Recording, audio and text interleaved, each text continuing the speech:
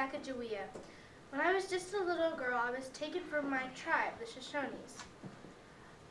The reason I'm not with that enemy tribe anymore is because my future husband won me in a bet with the chief.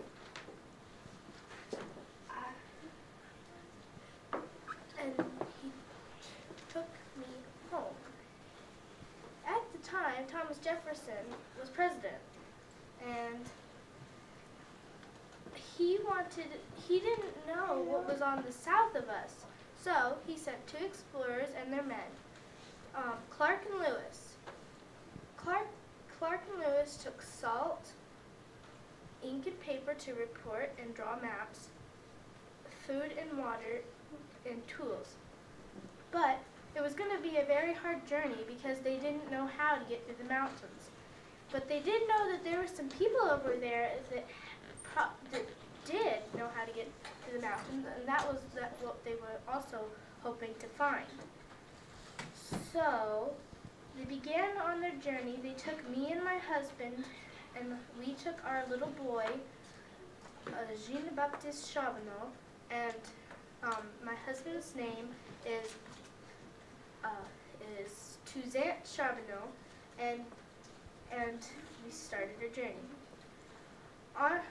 On the way to the journey, on our journey, we traveled by boat, and Lewis and Clark had an idea to split up so we could search faster. So we split up. I went with Clark's group, so did my husband and my little boy, and we went the opposite way as they did. So Lewis was traveling, and he just happened to find 2 women in the woods and a little girl, and they took him. He showed signs of peace, and it was the Shoshone tribe. So they found it, and they had the passage through the mountains, and they had horses, which they needed to get through the mountains, and other stuff that they would need, like water and some more food. So, but Lewis or his men could not speak the Shoshone language, and the Shoshones couldn't speak the English language. So, and I was in Clark's group, and I could speak the Shoshone language. I was the only one in that group that could. So we had to meet up at some point, and so we did. And when I got there, when I found out that they found my tribe, I was very excited because when I was taken by the enemy tribe from the Shoshones, I was only 11.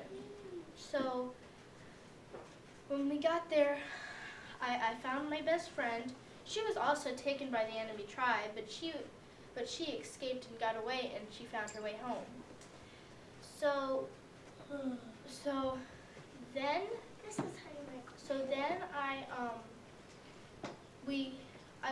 I caught up with her, and then I was going to talk to the chief, so I could tell him or ask him if we could have some horses, and if he could tell us how to get through the mountains. So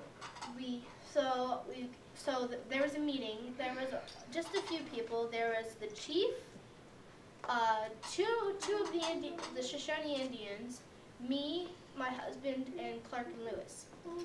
And so we all sat in a circle. But as soon as we got there, I ran to the chief and threw my arms around him.